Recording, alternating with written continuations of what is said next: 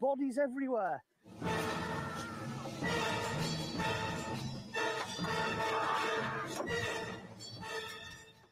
He harries the north, he destroys everything in sight, and he enforces his will on the north of England. The Bollin Valley lies about 9 miles from Manchester, a tranquil and ancient landscape that has produced Bronze Age artefacts, Roman treasures, and stray finds that suggest the area was important to prehistoric hunters as long ago as 10,000 BC. Two Celtic tribes, the Brigantes and Conovi, coexisted here and left their mark, a faint echo of human activity revealed through crop features and earthworks, and occasionally something more bizarre. We're here in a perfectly ordinary front garden in Dunham Woodhouses. And when the elderly gentleman who lived here 10 years ago was burying a deceased cat in the front garden, he came down upon this rather spooky looking face gazing back out of the hole at him. And really interesting. This is one of the finest Celtic stone heads that I've seen recovered anywhere in recent years. It really is superb. With his little pointy chin and Celtic moustache, he's got this long, slender face, and he has these two protrusions here, these bumps, which look very similar to the local Celtic deity Cernunnos. He's amazing. These things lay on the back, gazing up into the sky, and very often mark the positions of human burials, even though at this time he was 18 inches below modern-day ground level. But there's another lesson here as well. That elderly gentleman who I spoke to 10 years ago passed away 7 years ago. And had he not told me the story of this head, that story would have been lost. It's incredibly important that we record things like this while we still can.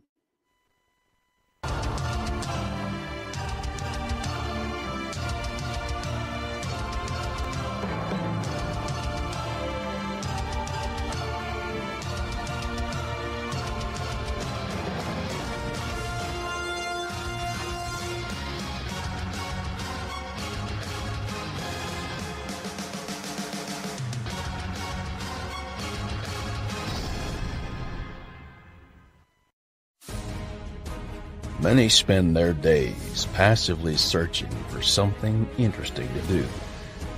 Others dig in and find it. While nothing is certain, anything is possible. And the anticipation leads you into action. Because it's here that adventures begin. Stories are unearthed. Secrets are revealed. Fortunes are found. Mysteries are solved. And the past is brought to life. Nothing valued is ever lost. It's simply waiting to be discovered. So here's the question. What are you looking for?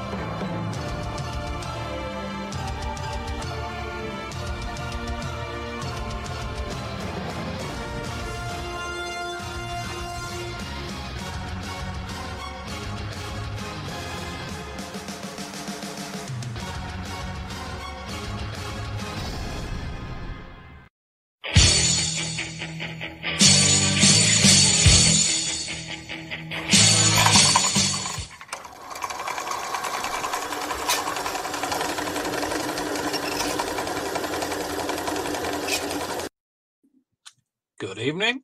It's Thursday. It's 8 o'clock and it's the Big Detecting Show. Welcome back, everybody.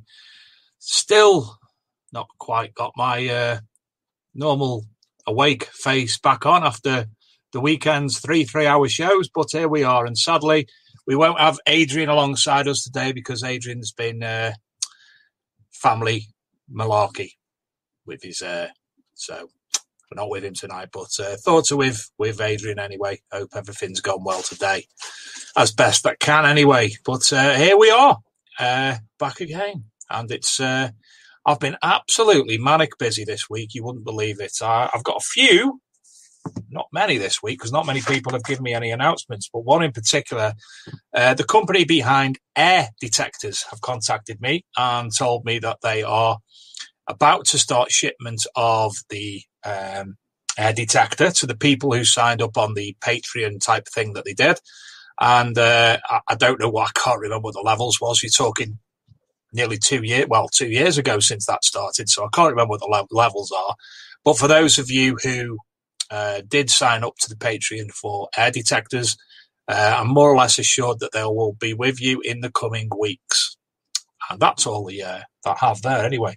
So I'm going to move on to this week's metal detecting news, if you all don't mind. I hate being on my own without Adrian, but thankfully I've got Mark Olly with me tonight. So there you go. So in this week's news, as you will all know by now, they have updated areas that have been put into Tier 3 restrictions, and this will affect metal detecting in the UK. For example, if you click on the link, it'll tell you, I've put the government guidance on there, so you'll be able to see what the restrictions are. So there'll probably be no rallies in the areas that may have been having them in the coming days. So again, just click on the continue reading links and you will be able to follow that anyway. Next up, a French detectorist accused of looting on a vast scale after a haul discovered at his home. And you can see the amount of fantastic artifacts that he's got there. Patrice T, suspected over hoard including 14,000 Roman coins he claimed to have dug up in a Belgian field. They are potentially saying that he actually either nighthawked the site or were they in fact found in France and he's gone over to Belgium because it's illegal to detect in France. And if you can hear a dog barking, please excuse me. The arseholes next door who leave the dogging howling all day have obviously gone out. Did you know we have an app? Take a drink for all those in the know. We have a new Android app, so you can get all the news straight to your phone. Just click on there or on the image to take you straight to the Android site to be able to download our app. And it's fine if I do say so myself. Metal detectorist Rob Jones from Copoyeth has won an award for the discovery of a Roman lead ingot, which is there. The detectorist from Copoyeth received the most significant find in Wales from Searcher magazine for his discovery of a Roman lead ingot near Rosset, which is one of the significant objects found in Wales in recent years. Again, if you click on there, tell you all about the ingot itself and tell you what the inscription actually says. Ancient Egyptian hoard of counterfeit dirty money unearthed. A shortage of silver caused by the collapse of leading Bronze Age civilization around the eastern Mediterranean around 1200 BC resulted in the original dirty money. Several hundred years before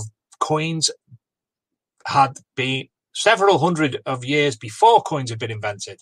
The ancient counterfeiting was revealed by archaeologist Zilla Eshel, then a doctoral student of the University of Haifa, who studied the chemical composition of 35 buried hoards of Bronze Age silver found on archaeological sites around Israel. And also, if you click on the images here, these are the articles regarding metal detecting that we've published this week. Cannonballs discovered near the Battle of Beachy Head. A school medal belonging to a Liverpool seaman found buried in Sussex after 100 years. A year of metal detecting finds in Newfoundland in Canada. Finding Captain William Jackson, also in Newfoundland in Canada. A poison ring head discovered in Norfolk. who invented the metal detector, and how does it work? And they are all our latest articles. The only other one which is not on there is this one, which you may remember, but it's now all been sorted. Lovely little ring.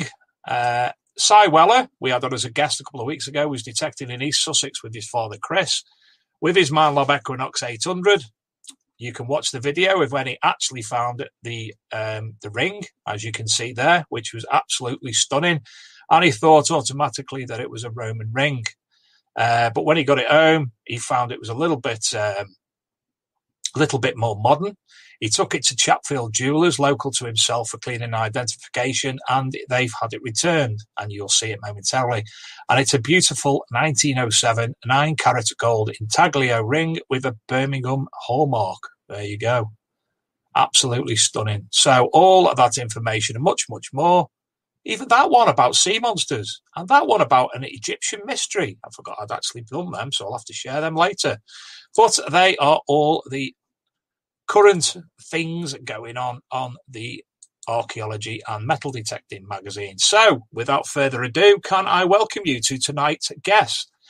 A good friend of mine. I won't say old friend because I said that before. He went, old? Mr. Mark Olly. Good evening, Mark.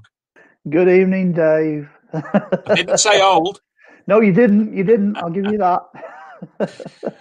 Mark and I have now known each other for coming up to 20 years. Whoa, I know him. far too long. Isn't it? Yeah. Isn't it? Wow. I know you, but some of the viewers might not know you. So would you mind introducing yourselves to them? Right, okay. Archaeologist, historian, writer, TV presenter, musician. I play the drums. That probably covers all of it. I also produce programs as well. Came out of Lost Treasures, which you've probably already seen the trailer for. And I'm still producing them up to today, and I'm still working in television today.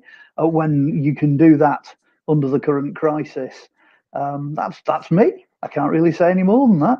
I'm just sat here at Christmas time with my Christmas stuff around me and doing the old Val Doonican thing, but without the Christmas jumper. Are you in a rocking chair? No, I'm not in a rocking chair. You can't have a rocking chair when you're on camera because you keep going back and two out of focus. But, believe me, some of the people we've had on weren't even in focus to begin with. Right. Okay. Hey. So, how did you originally become involved in the subjects of history and archaeology? Interesting one, that. If you turn the clock back to the 1960s and 70s, there weren't professional archaeological diggers back then. It wasn't really a profession. It's something you did with the local antiquarian societies and what have you. And Warrington Archaeological and Historical Society had volunteer diggers, and my dad was a volunteer digger. So in the mid to late 1970s, they were excavating the Roman settlement here at Wilsonville Causeway in Warrington. And I was 8 years old, and my dad said, "Do you fancy coming on a dig?" So I went, "Yes, okay." And literally handed me a trowel. He went, "Right, in that hole now, down in the hole, scraping away in the sand." I did what everybody does. Everybody does this on Time Team. As soon as I hit the first piece of Roman pottery, I picked it up and I went, "Whoa, look what I've got here." And everybody went, "Put it back, put it back." So anyway, from that point on, I was absolutely hooked at digging archaeology. For me, the chase is better than the catch. I do like seeking things out. But then kind of once you've found something, I mean, it must be common to metal detectors as well, you just want to move on because you're never quite sure what the next thing's going to be. So from 8 years old onwards, I was volunteer digger for many, many years, and then ended up going to art college, which at that time was opposite Warrington Museum. Trained under some really, really excellent people there from Liverpool on their extension studies course, then got swallowed up by the newly emerging archaeology. So I ended up doing Norton Priory and some castles and all sorts of places through the 1970s into the 1980s. Then in early 1980s, I got a record contract with a pop band and vanished from history for the next 21 years. But, when you're out touring with bands and stuff like that, your training comes into play, and visited lots of excellent places. I mean, people get really bored on tour. So, when you're turning up in different towns, different cities, you get a chance to go and have a look at the archaeology, which is what I did. So then I came back to it in the 1990s. I retired from the music business, wrote the first book, Celtic Warrington, first in the series, Celtic Warrington and Other Mysteries. And the rest, as they say, is history. Sorry for the pun. We'll go on to something a little bit later on, Mark, about when you get excited and pull something out of a hole. Oh, yeah. All right. We'll, in fact, I've got a photograph to prove it. There's the photograph. Okay. So obviously 1990s, you formed at some point in that time Celtic Warrington Project, am I right? Yes. I suppose I should really explain what's going on. It's a good chance for me first plug as well. I've got a few of these coming up. There it is. That's Celtic Warrington Other Mysteries Book 1. I've got exactly the same one in my hand at the moment. I would imagine you have. Okay. I wrote that. So that kind of got me sort of fired up back again into archaeology. And it was followed by number 2. There you go. Woo, there we are, number 2. So you can dash out and get that one from Amazon. And that was in turn followed up by, yes, you've guessed it, number 3. That's the third one in the series. Okay. This is the rarest one because I don't think everybody knew this was released. But there is a number 3. There you go. In order to work with things like that and generate things like that, it's quite handy to have your own archaeological unit. So actually, CWP, Celtic Warrington Project Archaeology, ran for 12 years, which is not bad for an independent unit. And we just did loads and loads of digs. We just had a habit of hitting the target. We trained a lot of people, generated innumerable amounts of finds, reports, mostly working on private sites for private people rather than commercial archaeology. And at the end of the day, it started Lost Treasures. So I can honestly say that had those books not been written, there would be no Lost Treasures because they became the source material for the TV programme, which again ran to 22 episodes over 5 years, which is quite some going for a relatively small ITV production. While I'm into collectibles, though, I may as well plug this one because if you can find that, there you go. There are only 500 of those ever made, and that's season 1. And we're currently working on trying to get 2 and 3 out at the moment. There's 1 or 2 licensing issues, but if it comes out, it'll probably be on flash drive. But those you might be able to pick up secondhand because they sold out like hotcakes. So that's the complete Celtic Warrington, I guess. That's everything you need to know. And the programme Lost Treasures is very, very rare. I think there's only 1 or 2 episodes that are actually on YouTube as well. Yes, the reason for that is ITV are quite keen on the productions they do. Although at the moment it's out of license and the copyrights devolve back to me, we're currently working on trying to get something on one of the probably the pay-to-view channels and trying to get them all online. They're not actually there yet, but as they always say, watch this space. The time will come. Fingers crossed, because the last time we actually spoke on the podcast, you were nowhere near that position. No. I have recently done a small bit of work for Iconic Media, which is David Icke's son's channel. They do a walking program for their subscribers, and I do 20 minutes or so for them down at Avebury. So if people want to go and Google that and try and find Iconic, it's the first episode of a series, so I may appear in that again. So that's kind of the direction I'm heading into, the pay-to-view stuff. So maybe that's a hint as to where, Lost Treasures may ultimately end up. Plus a couple of other productions as well. It is worth me mentioning, when we did Lost Treasures, there were 2 other DVDs that came out. There's that one, which you can see. If you want to see Europe's Roswell, it's UFO crash with debris, so there's evidence. I think that's on Sky Channel 200, so you can actually go and watch that. And there are a few of these knocking around, okay? So you can always Google that, you'll find that. I'm getting these plugs in thick and fast. The other collector's one is that one, Britain's Lost Mega Fortress, which we actually produced that for Sky. That's a Sky History Channel DVD that was done in the middle of Lost Treasures. So that was a spin-off, if you like. But again, second-hand copies only, I'm afraid. There were 500 of those produced as well. Is that the one regarding Chester? Yes, specifically, it's the Chester material. But there's a lot more in that than appeared in Lost Treasures. Obviously, you can't do a lot in a half an hour show. That's about an hour and 10 minutes, something like that, with lots of extras. Yeah, that's I've seen that on quite a few times on the History Channel. So, Yeah. and I'm sure other people will have as well. So, obviously, you've. I mean, I've been on I think about 4 or 5 different sites with you as an archaeologist. You kindly accepted myself and some other people onto your site as volunteers and I'm going to get beaten up because I'm great when it comes to pronunciation. Llanarmon Inyal. Yes. I got it right, which is between Ruthin and Mold in North Wales. Yes, yeah. Really significant North Wales site. Very, very significant. Sadly, it was me that sprung the leak as well, but we'll come back to that momentarily because it might have been a good thing. Well, yeah. You find what you find, you deal with it as you get to it, sort of thing, yeah. But you brought us onto the site originally. Now, it was just Celtic Warrington Project people who were on there at the time.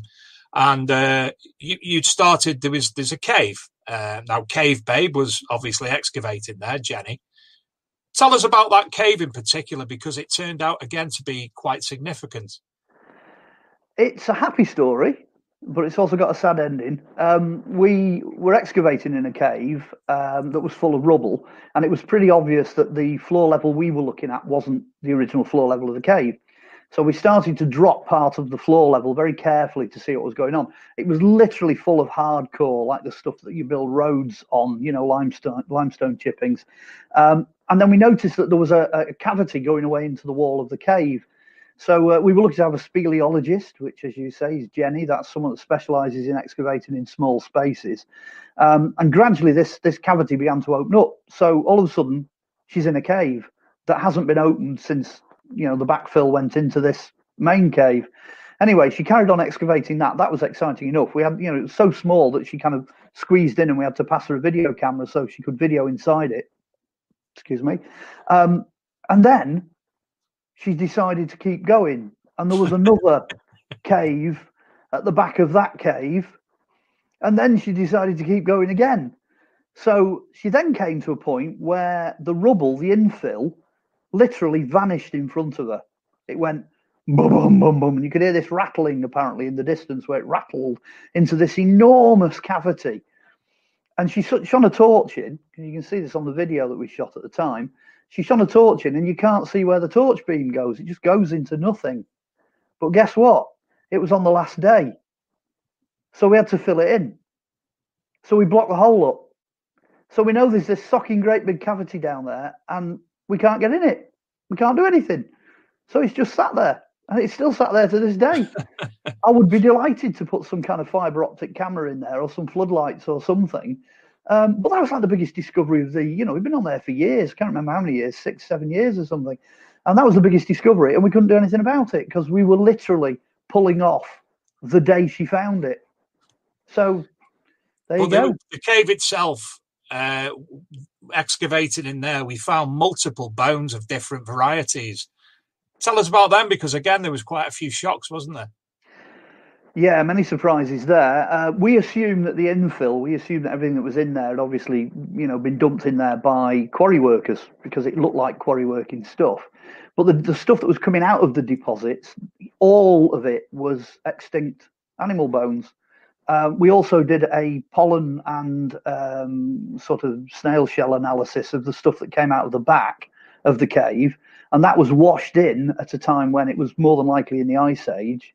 We got a bone net-making pin out of there, and again, right at the very end, the last week of digging, we got a tiny little human toe bone. Now, you've got to remember that there's no burials in this cave. Everything's just all, mixed up. It's really confused. But that actually went off to Liverpool for analysis by a professor at the archaeological department there in Liverpool. And she sent us a full report, a full analysis of all the bones. The bones, the report, the analysis, all the information to do with the dig, then went to Llangollen Museum. So it's in their archive now, where you can get access if you book for access. But there's some really interesting stuff in there. Absolutely brilliant dig, brilliant site. Again, it's what you can do when you're working on a private site. You can work for the people that own the site, and you can bring people on then who are selected for jobs on the site, very much like yourself. I absolutely loved it. I mean, you employed us, and I use the term employed as in used us, myself and Steve, to do a metal detecting survey on the site as well. Yeah. And again, you had multiple finds of consequence. Not only there, but again, I'll go back momentarily to the adjacent field at the back of the property as well. Yeah. But if I remember correctly, I know for a fact the one that stands out is definitely Jetton's on there that ended up in Llangollen Museum. Library down there. The big one, I suppose, was that in the 1950s, there was a military aircraft that crashed outside Glenarman, and it's quite a big local story. Nobody actually knew where it came down. There was just a big bang in the sky, and this aircraft, went whizzing down. There was a big flash. Nobody knew where it crashed. Doing the detecting in the field immediately behind the farm confirmed that is at least where one of the engines and part of the fuselage came down. So, we definitely also find, if you remember, we had the communications board as well. Yes, you did. Yes, you did. All I was finding was rivets and bits of aircraft. It was when back then, Mark, in like 2002, I didn't realise the significance being a metal detectorist because it was more or less at the start of my journey as an archaeologist. No, I'm not archaeologist. You're as an a metal detectorist. That's what you are, an archaeodetectorist.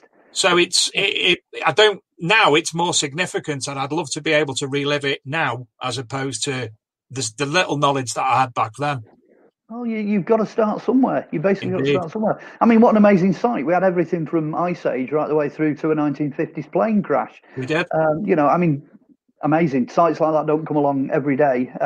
It's now been identified as one of what's known as the Cleese sites, which is the Welsh courts of the princes. So the Tommen, which is the hill, the Norman, Motte and Bailey Castle, that's stuck adjacent. That's stuck adjacent to the site we were on. Ours is older. It's a Dark Age palace site, basically. That's where we ended up at the end of the day. That's how it appears. Because we were getting post-Roman finds, which is really unusual, especially off the roadway. And then you got Garman's Well in the back. Well, Garman was alive in the 5th and 6th century. So, I know I'm sticking my neck out there because it's not the official site. Not that one. It's how you actually came about Garman's Well. Yeah, it was, wasn't it? That was some somebody. bloke with a pickaxe. No, it wasn't a pickaxe. It was a crowbar. Oh, a crowbar. If you remember, we had a perfectly formed rectangular trough, basically. It was basically like a tank. And I'm fiddling with a stone in the middle. I pulled the stone out, and by the time the next morning we came, the whole site was flooded to the point of no return. But I mean, in all fairness, it was a well, so sooner or later that was probably inevitably going to happen. And the best part of it was, once the water came up, you couldn't argue that it was anything else but a well. Absolutely. When it flooded, you just took one look at it, and it was obvious what it was. And that's when I also received my second slap of the pig as well. I banned crowbars, I banned pickaxes. There was none of that going on. The famous one, isn't it? Richard III, live on television, that female archaeologist puts the pickaxe through his skull, And I'm like, now you know why I ban them. Now you know why you shouldn't be using pickaxes on digs. And the other one, the front garden, we'll call it, was basically, that was where you were looking originally for the signs of the original manor house, am I correct? But obviously things different occurred. And this is also, Mark, where I personally realised the benefits of having chickens as archaeologists.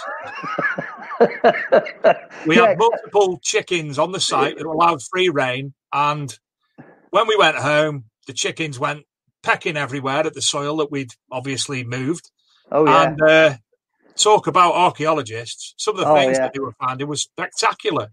Well, they tend to throw stuff out of the way, don't they? If anything gets on the road, they just chuck it out of the way. That front field was amazing, because here we are looking for what is essentially a Cleese site, a sort of a manor house or whatever. And what we got instead appears to be the metalworking floor. So you guys are detecting it, and what you basically got was an outward scatter of metal fragments going away from where the anvil would have been and stuff like that. So it was great. We could actually plot it without needing expensive gear. We just set you guys loose on it. And then there was the wall across the middle, and it looked as if it was attacked in the Civil War, because there was definitely evidence of conflict on the outside of the wall. So the wall looked like it had been added as a defensive structure across the front. It wasn't quite what we were looking for, but it was still exciting, and it was totally unexpected. And then coming into the backfield is where we started our personal little Yeah. And this is where I got told off for the first time, because everyone went off for dinner, and apart from me, and I stayed over the hole, and I decided to start taking stones out, didn't I? Yeah. That hadn't been logged Recorded. and recorded. Yeah. And I got told off very much so. And it was, again, during the end of the day. The night dew came down. We all went home while we was there. We come back the next morning, and it occurred that I'd actually found something else inadvertently. Yeah. And that's where the Roman road popped up. Yeah, that was the Roman road. It actually was the Roman road surface. It was a great find. I mean, obviously, you didn't do a great deal of damage, because you can see on that photo there's only a tiny slot about a foot wide by about 2 foot across, where you took a few stones out. But when you're dealing with Welsh sites, all they are, as a rule, is piles of rocks. So you've really got to pay attention to the piles of rocks. It's kind of the other side of archaeology.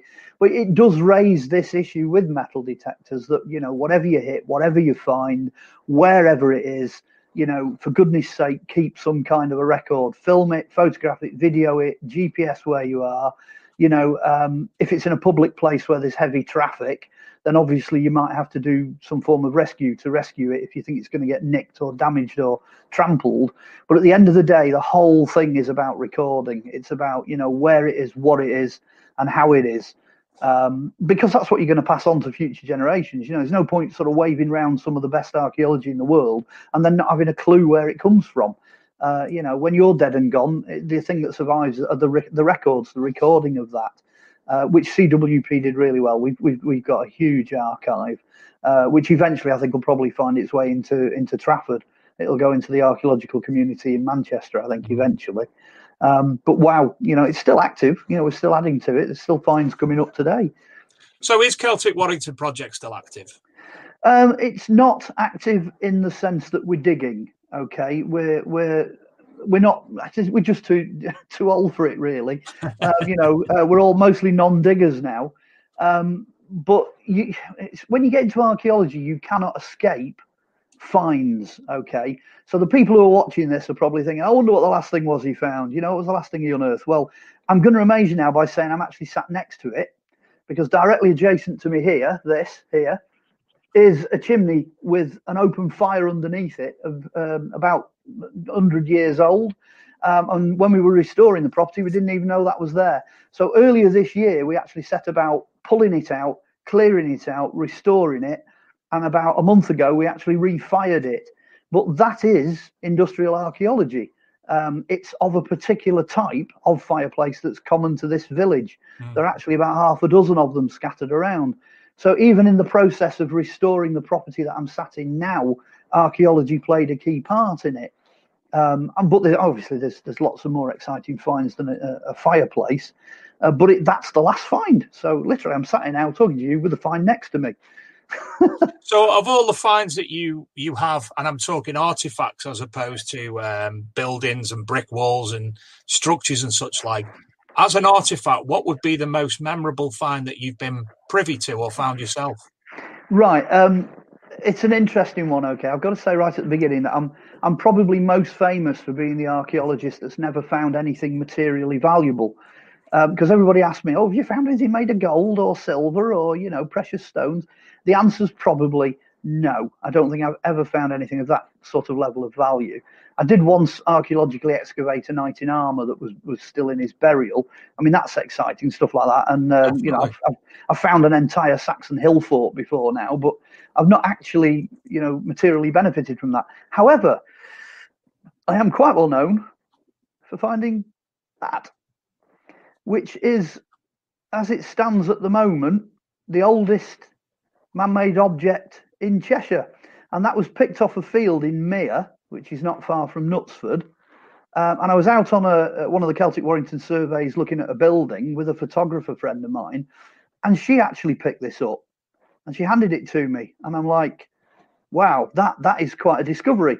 We then went on to find another 7 pieces of flint within about 2 meters of this thing. And the significance of it, which will be lost on most people looking at it because it just looks like an enormous blob of toffee. The significance is that it's Ice Age and it dates from about 480,000 BC.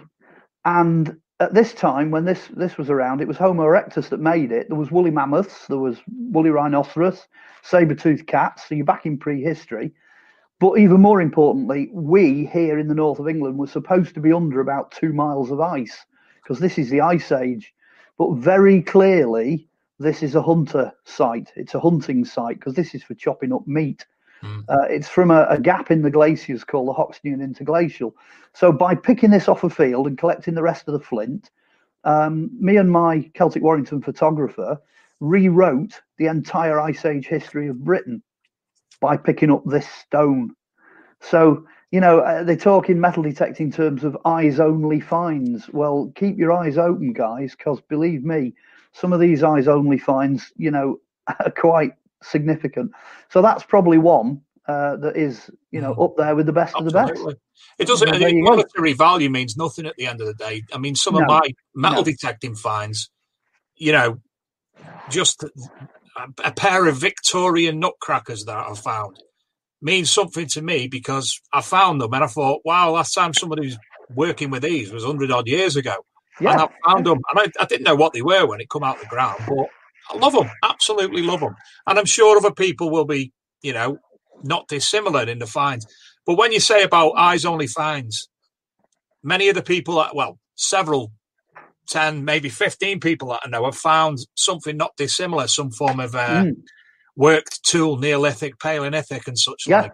Yeah. We should keep our eyes out, not just obviously for this, but, you know, when you're out in the ploughed fields where everything's been turned over, there's some fantastic things that you see, especially in areas that are well known for, you know, stone circles and such, like Arborough, the Bull Ring, like Glastonbury Tor, I'm going to talk about Stonehenge, all them different places within a radius. Keep your eyes out. I mean, personally, Mark, every time I'm out and about, if I'm metal detecting, I find a piece of pottery, it goes in my bag. Oh, yeah. Yeah, totally. Whatever it is. Totally. As long as you know where it comes from, you know, you might get a scatter. It might identify a site. Absolutely. I've got another one. Log them finds as well. Yeah, do you want me to share another one? Of course I do, yeah. CWP Archaeology excavating a farmhouse here in Appleton, which is just up the road from here. I was with you. Pulling out shoes. Do you remember when we were excavating what appeared to be some kind of arranged back garden?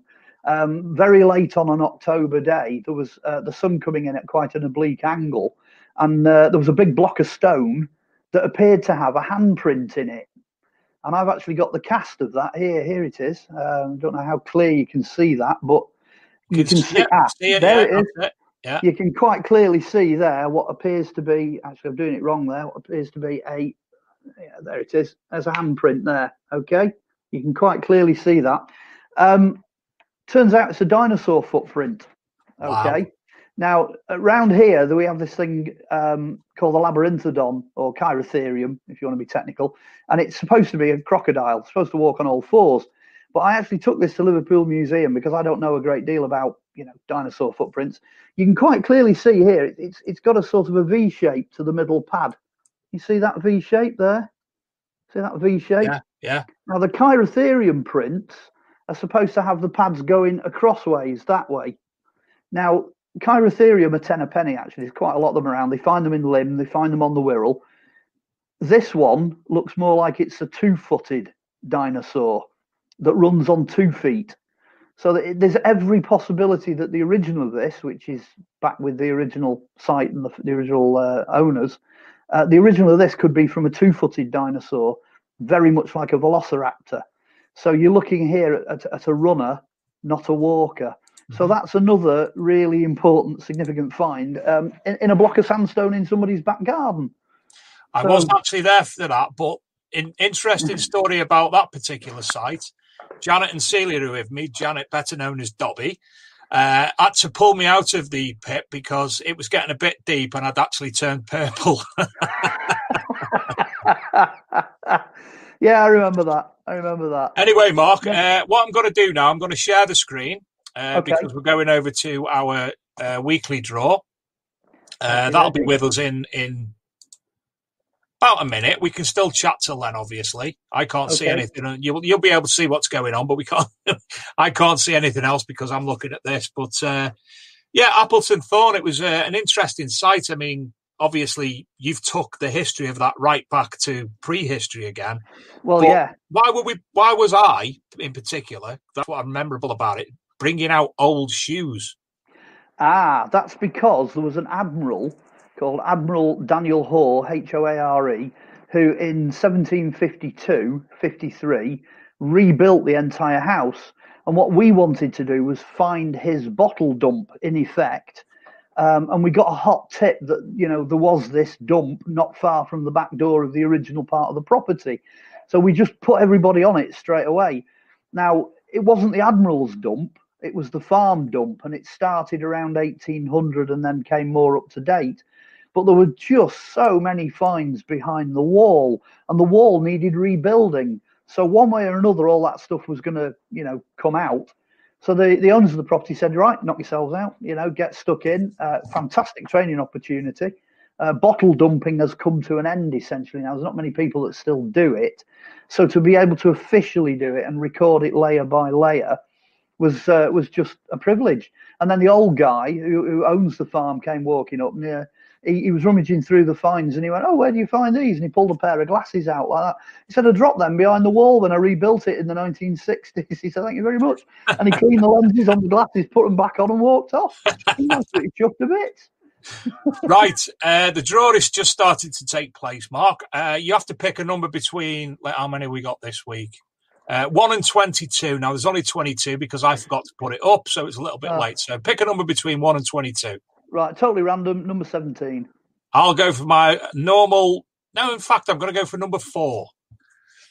So, first number 0, second number 0, so it might be a 4. This is going to look like a fix again if it's number 4. And it's number 7. I was going to go for 7. So, can you read that at all, Mark? No. Right, so the winner this week for the 10 Diggers Dips tokens is McShocko. Not 100% sure who that is, but congratulations and thank you to Diggers Dips for providing that. Now, Mark, it's time for people to go for a wee as Luke plays the adverts. Okay.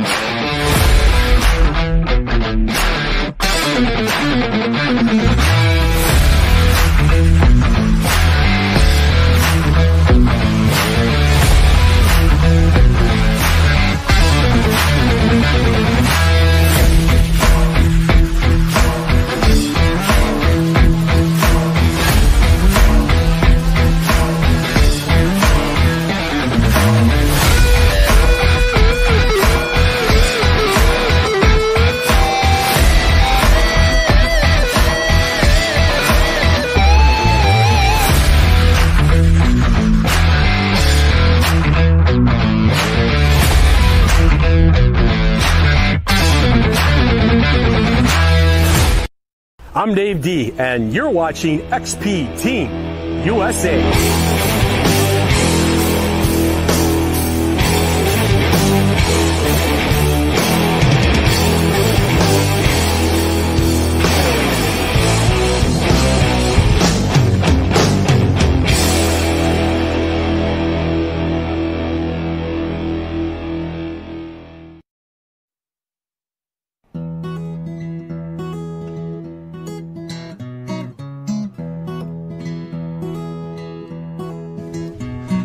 Search through the lonely earth for me, climb through the briar and bramble. I'll be your treasure.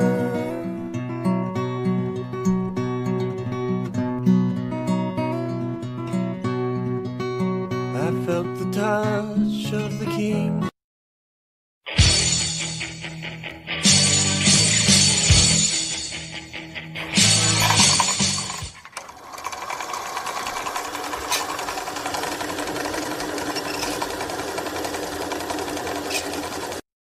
Welcome back, ladies and gentlemen. We will be having the second draw in the near future. Luke's going to tap me on the shoulder when that is about to take place. And I forgot to mention at the start of the show, so you've got several minutes to go over to ArkMD Mag TV on YouTube, and there's a small 30-second video.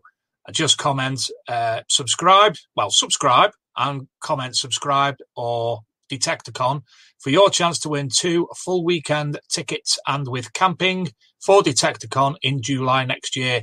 Take no notice of the dates that I've put on there because they're wrong. But hey, there's still Detecticon tickets. Anyway, welcome back, young man. Welcome back. Yes, I'm here. Some, you know, the conversation that we're having, Mark, it's spurred on so many memories of my own for the places that we've been to and the things that I've seen and have been privy to. Going back to Llanarmon and Yal, which I pronounced correctly, which had a fantastic little pub called the Raven, which had fantastic real ale, and a lovely church as well as the Mott and Bailey Castle and the Ice Age Cave and the Manor House. Yeah. And who'd have thought that for such a small village as well? Well, it was amazing, and the locals really welcomed us. They did indeed. As a village, though, it's changed. I have to say that the pub's gone. The Raven's not there anymore. Really? Yeah, it's a private house now. I mean, obviously the history's still there. I would encourage people to go and visit it. It is quite a significant place to go. I would discourage people, though, from metal detecting a lot of the private land around there because they're quite keen. But if you just want to go and have a look at above ground remains, there's more than enough there for an enormous day out. We did it as, I think it was episode 2 of season 1 of Lost Treasures. So if anyone out there can find that blue box of the first 6 episodes, all the secrets are in there. You have to just go and find a second-hand copy, I'm afraid.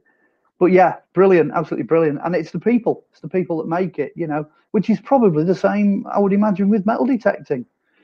Absolutely, yeah. I say, myself and yourself have said, come on, Mark, let's go up the top. And we actually climbed the hill that the cave was within.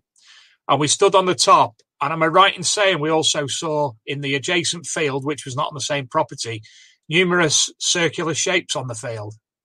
Yes, you were right. Yeah, what we ended up with was a line. There was a line of burial mounds, and they were quite significant, the way they were spaced and the way they were positioned. And we've actually got a complete line now all the way across the village. The church sits on one, all sorts. I mean, there's even more than I'm allowed to tell publicly, but there's a tremendous amount. Somebody could spend their entire life, I think, focusing on just on Glenarman with the archaeology that's there. Absolutely phenomenal, really phenomenal. So of all the sites that you've visited, you've been involved in, you've dug on, which one would you think is the most, it was your favourite, not the most significant, was your favourite? Wow, it's got to be the one, 14 years of age, I got dumped onto Norton Priory, which was the biggest ever monastic archaeological dig in European history. There's never been a bigger one. Funnily enough, it's stuck at Runcorn. It's the last place on God's earth you'd look for a medieval priory, really, Absolutely. But it's just an incredible site. And I can still remember to this day, there I am with this brushing away on this skeleton's rib cage, no protective gear or anything, because you didn't bother in the 1970s. And I'm brushing away at the rib cage, and then the whistle blows. You dust your hands off, and you pick your butty up, and you start eating your butty. Everyone out there now is cringing like mad.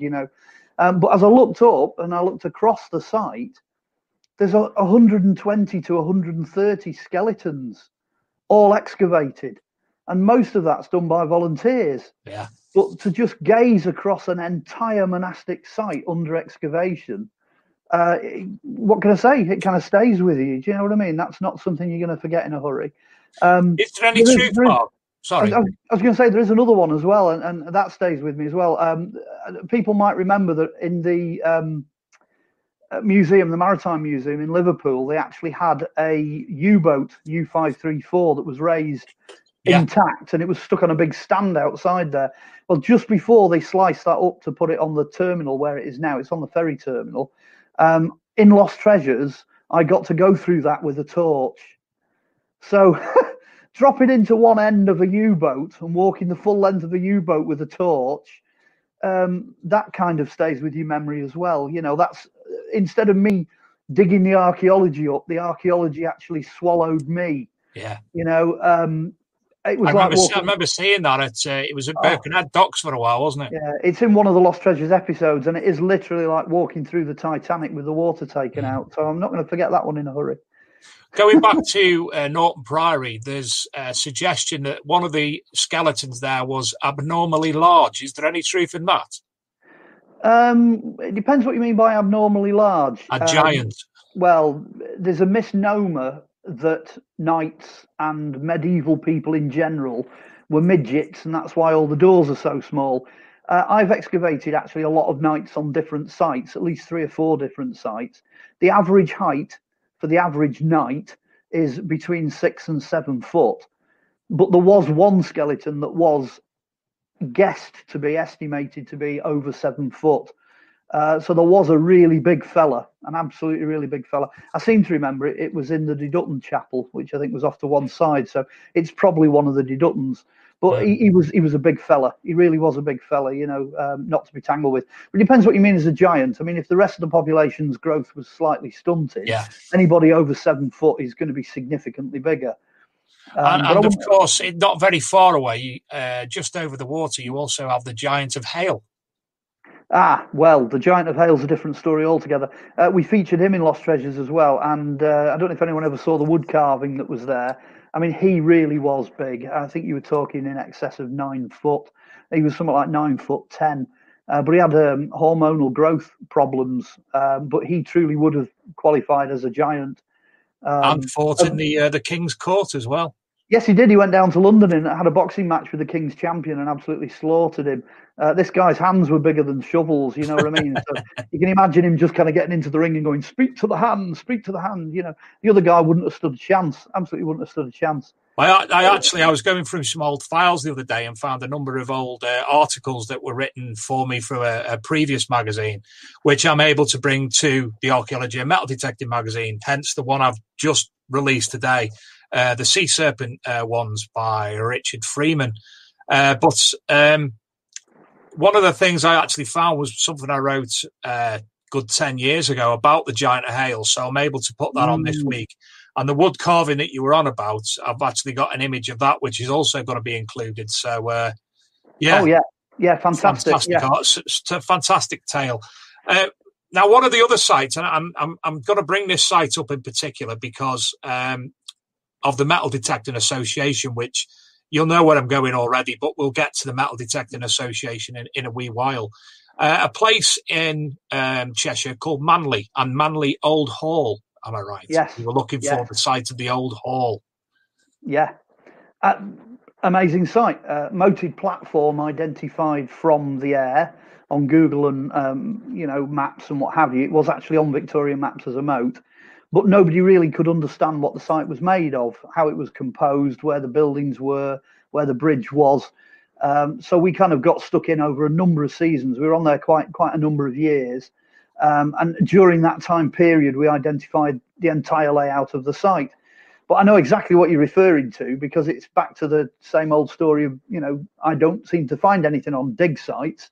There's a bloke walking past in the next field with a metal detector, thinks he's picked up some nuts and bolts at the bottom of this telegraph pole. So he goes digging and pulls out the Manly ring, which, it's got a black raw diamond in the top of it, solid gold, absolutely phenomenal mount. The whole ring's carved. It's got writing on it. It's got religious symbols on it. It's got E3 stars, E3 stars, E, so it looks like it might have something to do with Edward III. It's clearly medieval. It's clearly ecclesiastical. It could very well be Knights Templar, and he picks this thing up, fights its way through the coroner process to get it, finally to auction. 84,000 quid split equally between him and the landowner. But he did it properly. He did it right. He did it, he reported it. It went through the right process. And all I did was have it placed into my hand the Sunday morning after the Saturday that he'd found it. And it's one of those moments where you look at it and you just break sweat. It's just an incredible object. And it was so good to have that and see that and be a part of it. I wrote the initial report on it. I translated the original engraved inscriptions on it. And it wasn't far off where it ended up when it ran through the corridor. So that was a sort of personal victory for me. But it was absolutely phenomenal to actually see that. And literally it was about 100 yards away from where we were digging. And all we're getting is, rotting shoes and old pieces of timber and pottery. One of our viewers this evening, David Dickinson, actually preempted the conversation and came up with the ring.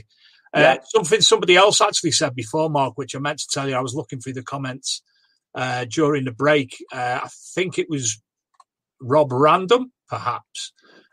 He's actually found the European Roswell. It's actually playing on Amazon Prime at the moment. Whoa, like it.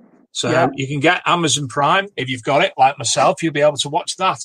And I'm pretty sure it's still, again, easily accessible is the Roman one regarding the mega fortress as well. You'd have thought sure that's played semi-regularly. Put that somewhere. Yeah, I think the History Channel would have put that somewhere. Let me plug something other people can get hold of, by the way. Here we go. Latest books. I bet you don't even know half of these are out there, but here we go. Latest books. Disappearing Ninth Legion. I've saw you advertise it. Yeah, that's out there, so go and have a look. That's on Amazon and Waterstones, etc. You got this one's a nice one, this. Here we go. Life and Times of the Real Robin Hood.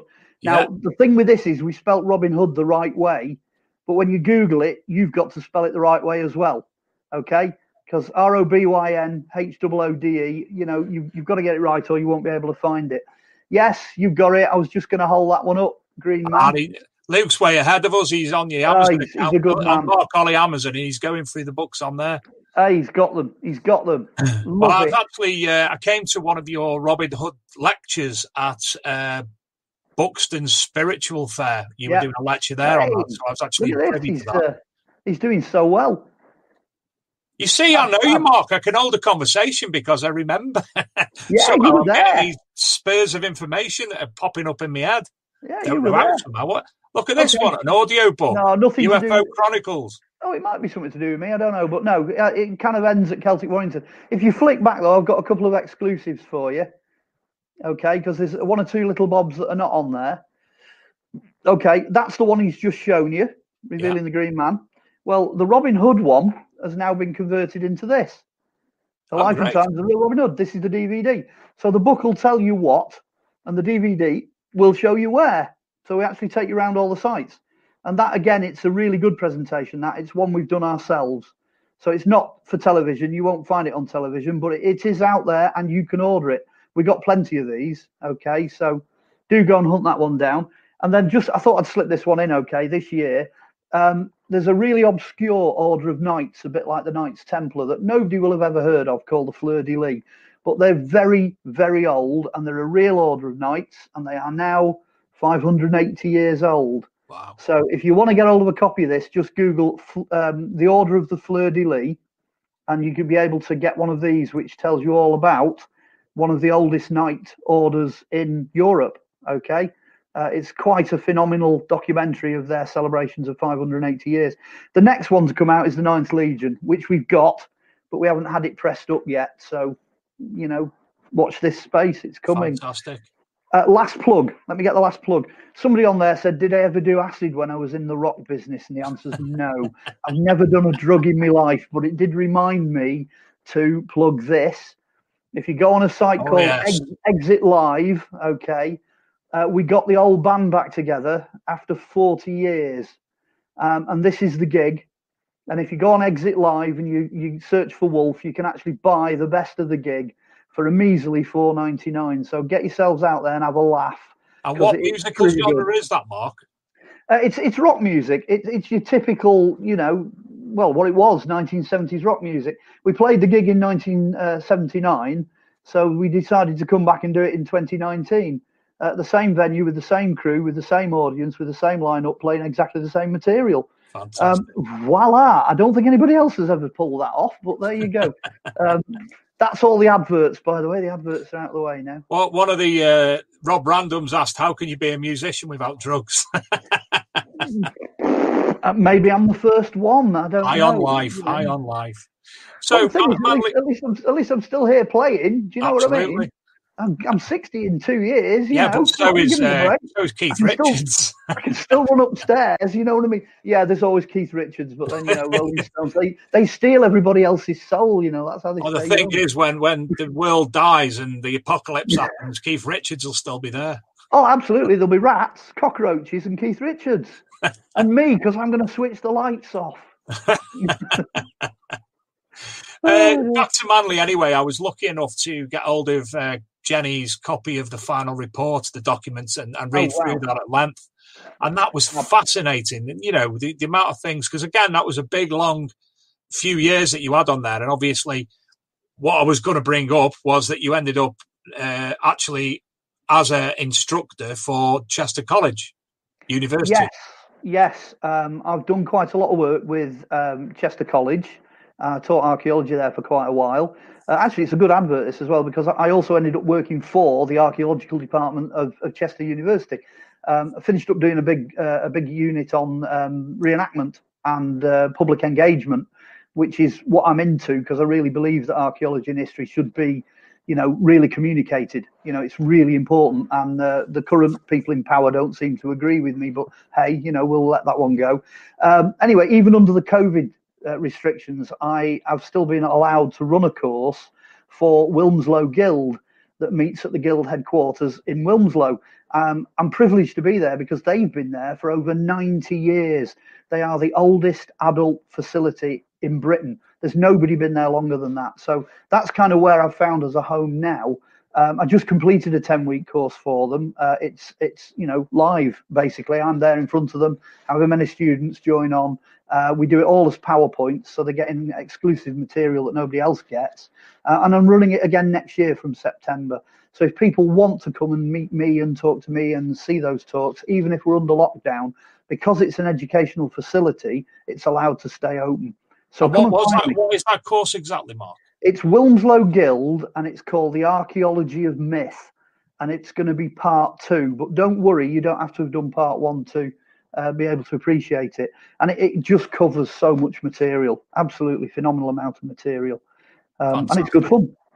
Well, any obviously advertising and information sent out to the general public you need. You know where I am. You know what the magazine does. Yeah. We'll obviously put it through there. I've got to say something. Pomsey Metal Detecting's just said, did you say bagpipes and rock in one sentence? He's talking to somebody else. Have you never heard of Korn or AC/DC, young man? Yeah, come on. I mean, there was a band knocking around when I was doing gigs and stuff in the 80s called U-Slosh, and they were very much into pipes. I think they were using Irish pipes, and they were a proper serious rock band. So, yeah. He's obviously never heard of the Bagpiper either. No. With the fire coming out of the end, playing all heavy metal tracks on the bagpipe. Marvellous. YouTube it later. Yes. You can YouTube. You can look for Wilmslow Guild as well. They've got a site out there somewhere as well. You can look for the guild and do a bit of research. So the last year, pandemic-wise, it's been heinous for each and every one of us. How have you coped, and what have you been doing during that period of time? Wow. Okay. What have I been doing during COVID? I tried to complete as many unfinished projects as I possibly could. So I'm going to chuck a bit of an appeal out here. Okay. I produced a book called Crystal Skulls and Human Heads, and it's archaeoscience looking at the issue of the different ways we've perceived the human head through history.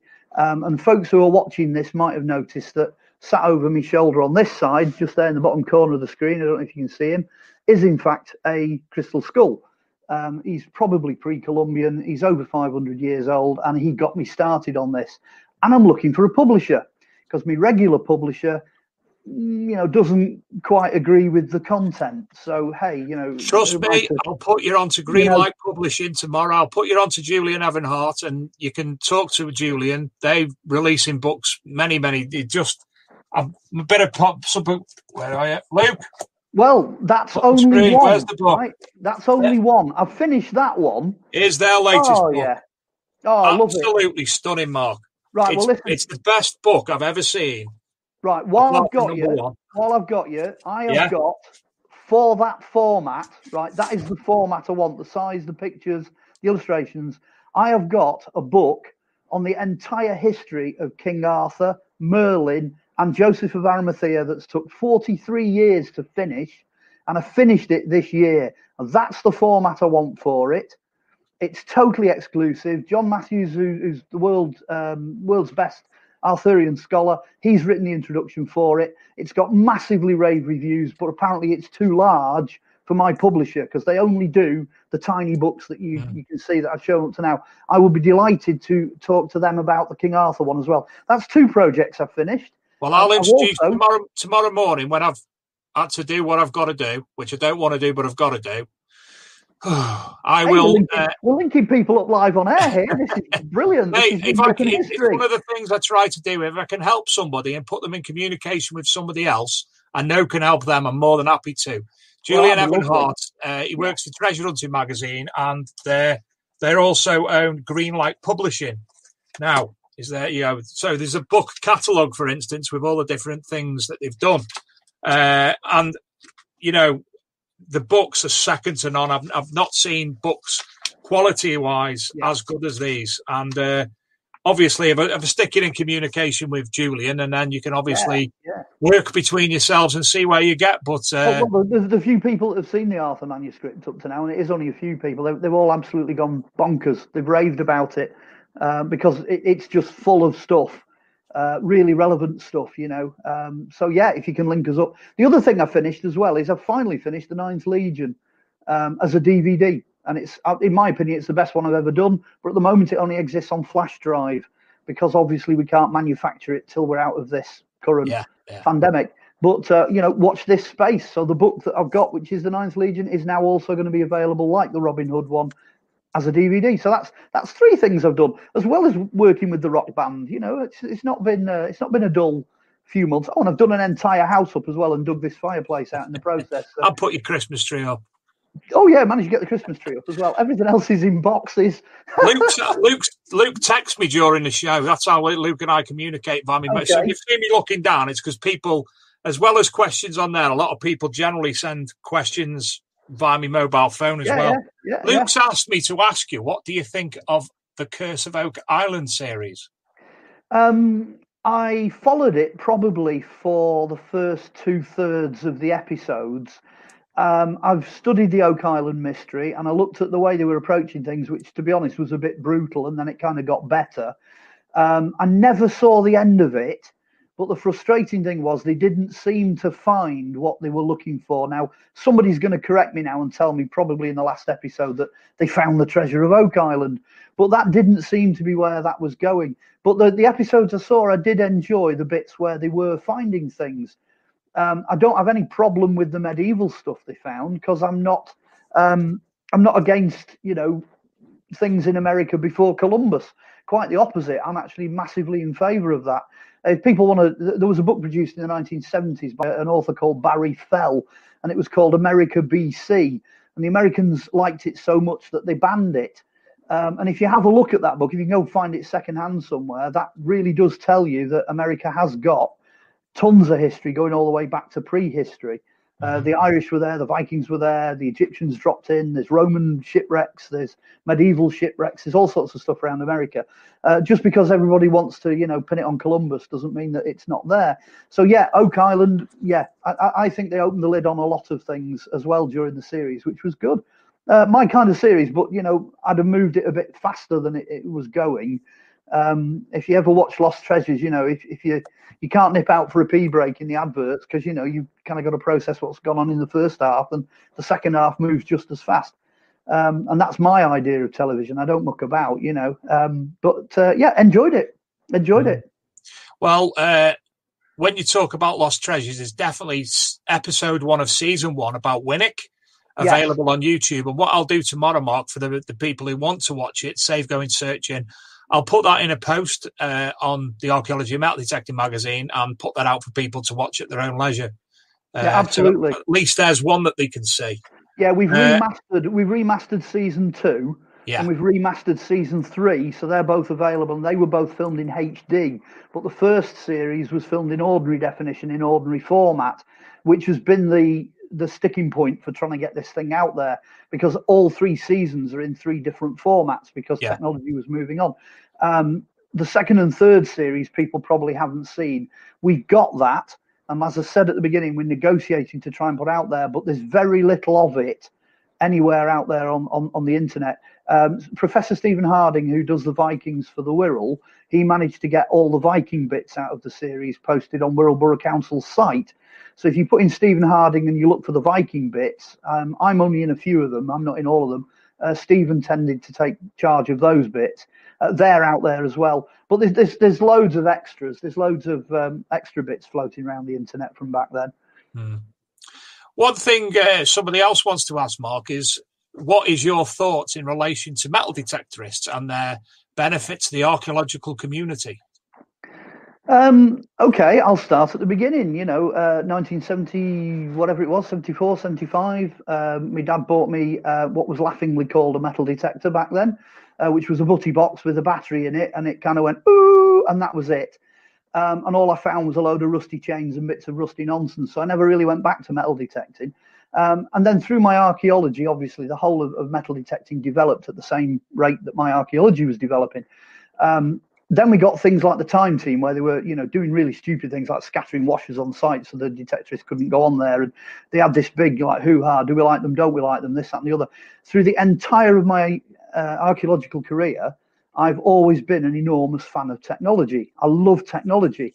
And I can confidently say, as indeed you've already said, that a majority of what we've discovered of, material and historical value, at least half of that has got to have come about by metal detecting. But it's got to be responsible metal detecting. So that phrase that I used at the beginning, archaeodetectorist, that is someone who can be trusted and can work with archaeologists. Nowadays, every dig site, especially the commercial ones where they're under time pressure, they have to use metal detectors.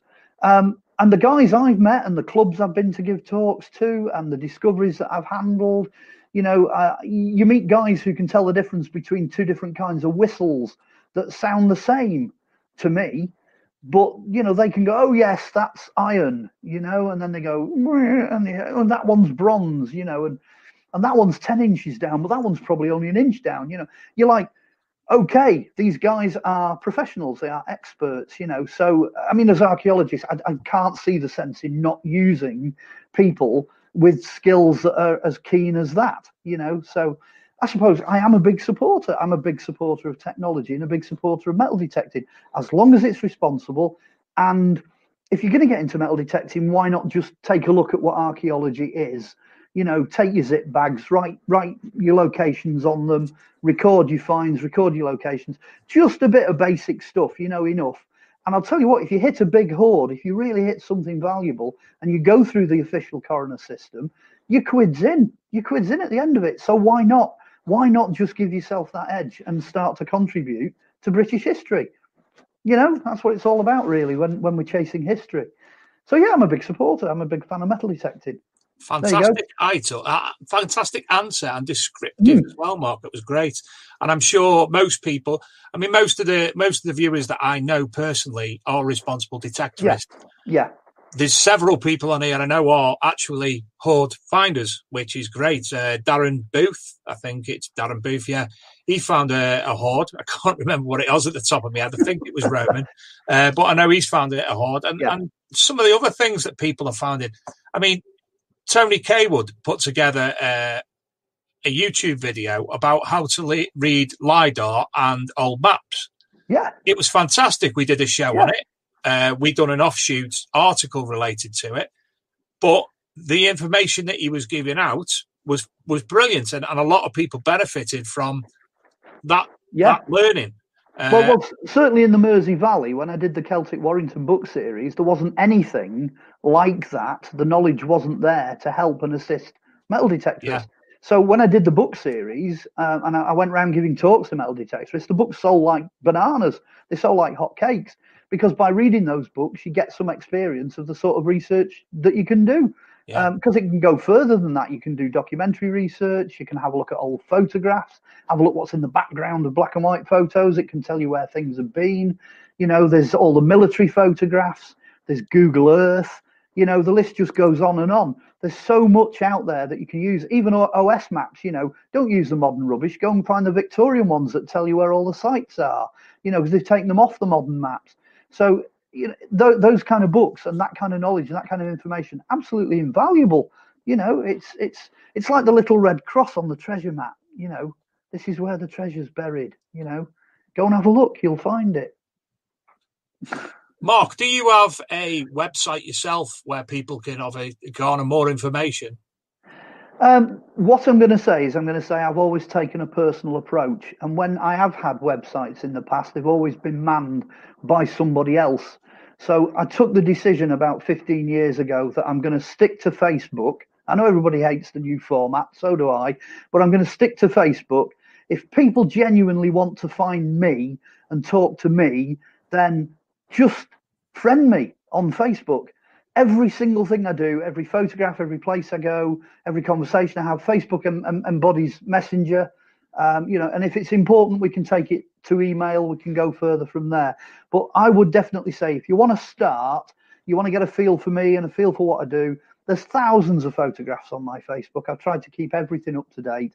I run it like a website, and it's got the personal touch. There you go. Ta-da, come and find me. At the moment, I'm ranting and raving about COVID. Don't let that put you off. I think I'm kind of saying what everybody wants to say, but for some reason, everybody else gets blocked. But touch wood, I don't. So, if you want to have a good moan or whatever, or send me more information about stuff, that is definitely the place to go. Thank you, Mr. Technology Guy, for finding that. He's good at that as well, Luke. One other thing as well. I don't know anybody else that has done this for as long as you personally have done this. and it's phenomenal. And it's the door. Oh, wow. Your open door policy, more or less, meetings at home, which you've had as long as I've known you, on a monthly basis. Yes. What we used to do, we used to meet every Monday, the first Monday of the month. The first Monday of every week we used to meet. We used to have 50 odd meetings a year, but it got far too much when I was doing television to keep that up. Obviously, I've relocated. I'm at a different address now, so we've actually not had any meetings at this new address because we've gone into lockdown. But we will in the new year hopefully resume meeting on the first Monday of the month. And it is an open door. It's called The Door. It's histories, mysteries and discoveries. So there's always a topic. It's got all kinds of themes, everything, from herbs and witchcraft and wizardry and, ancient beliefs and archaeology and, you name it, Loch Ness Monster, spoon bending, UFOs, bring whatever, as long as everybody's open to, not sort of arguing and fighting and being disagreeable with each other. Hopefully that'll start up again in the new year. In the new year, in June, we are 25. We are 25 years old. I think over the years, we spread over 7 counties, and at one point we had about 750 members or something. I mean, you've got to bear in mind these are in the days before the internet and before social media, when people actually used to come together and meet in the real world and talk to each other face to face.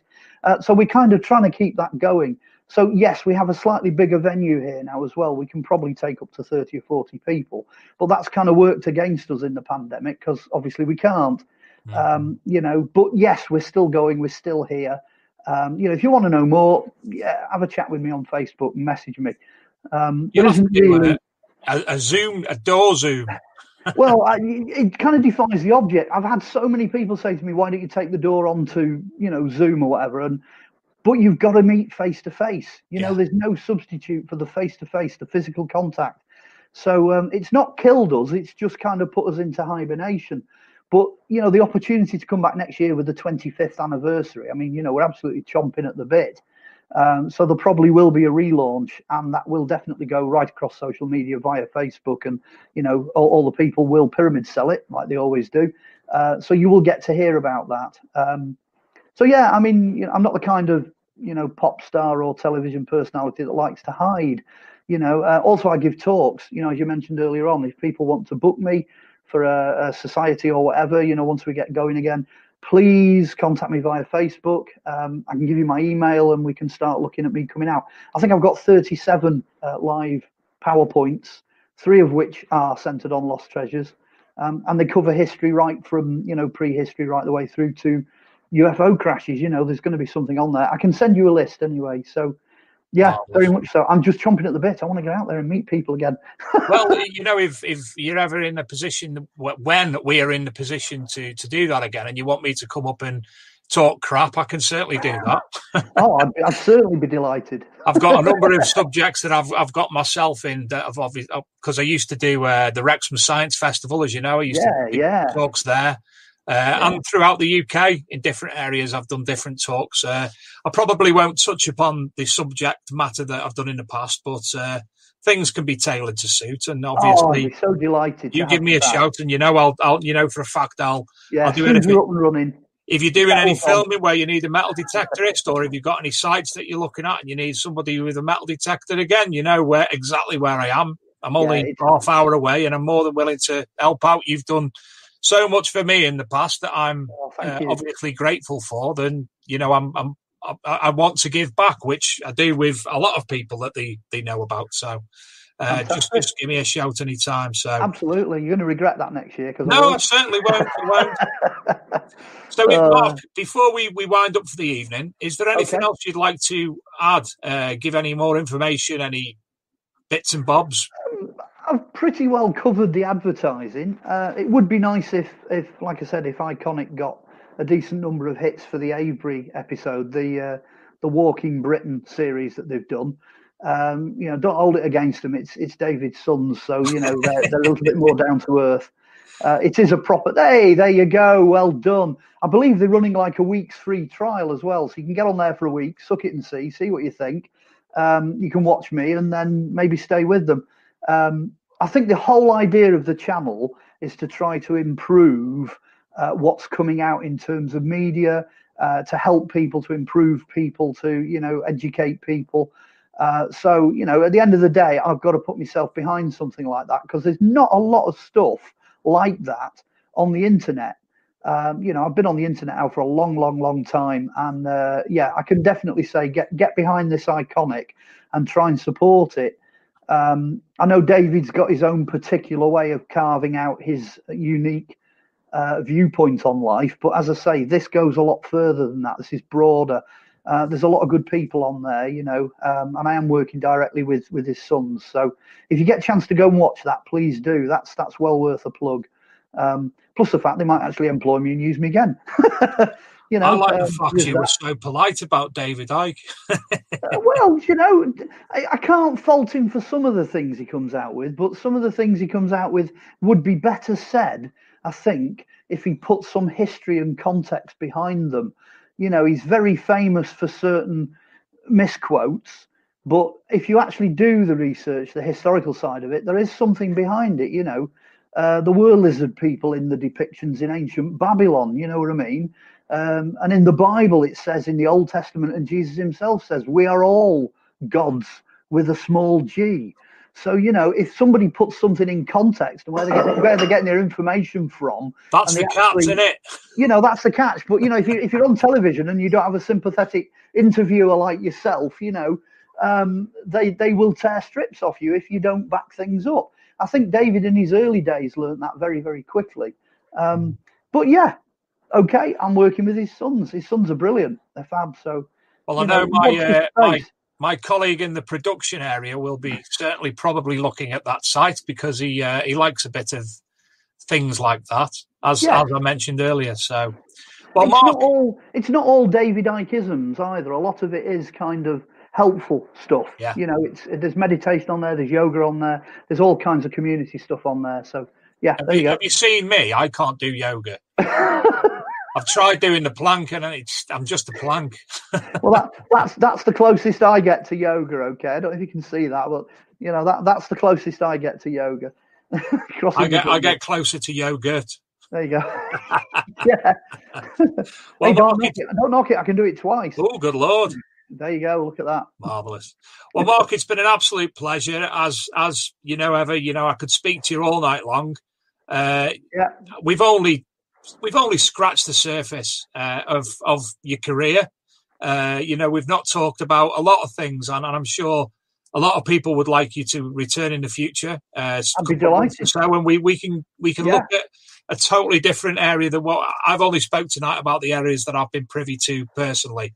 Well, have a look at the questions that people send in. Build another episode around those. Absolutely. Yeah.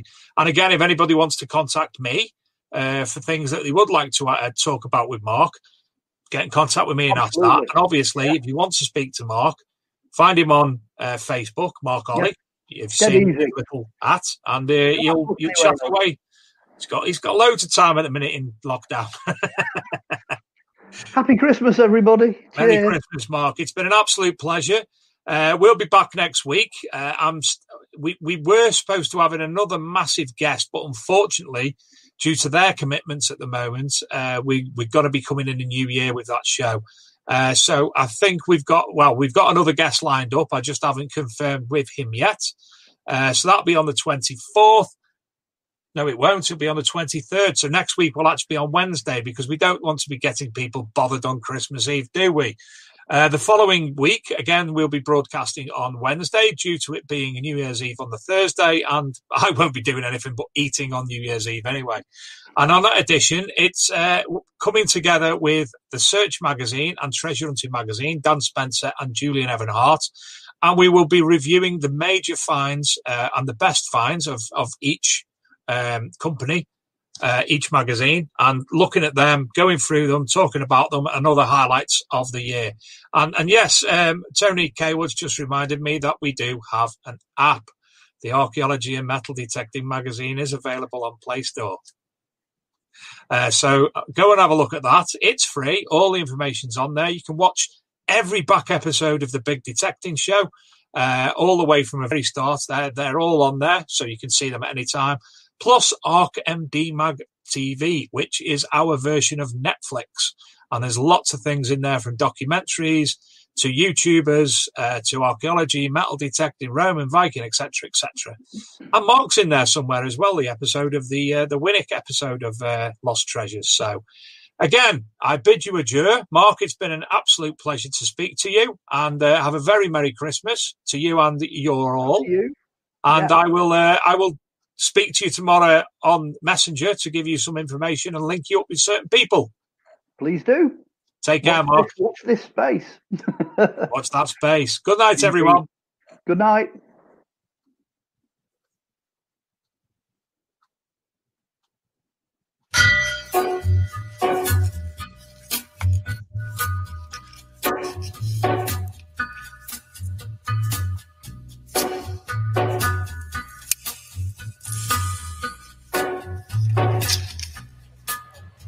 Good morning, good morning, good morning. Right, it's early o'clock. I'm out again. I'm at the beach. Not normal beach, different one. I've travelled. I've met up with a couple of guys from their Peaky Finders. There's a couple of them. Got Lee and Gary, Mr. Spoons. And further down the beach, got Tony and is it Graham? I can't remember the other guy's name. It eludes me at the moment. Give away from Gary. Right, so we are, where am I? Seaford. So it's a bit of a steep beach. Tide's just going out, see the sand down there. Got a harbour wall along there. I don't know if it's going to be any good or not, I don't know. But yeah, we're about to start and we'll see you on the first hole. Right, we'll get that out of the way. That's the first one. The obligatory fishing weight. Wouldn't be a hunt if we didn't find one there, mate. One's a bit different. 19. Yeah.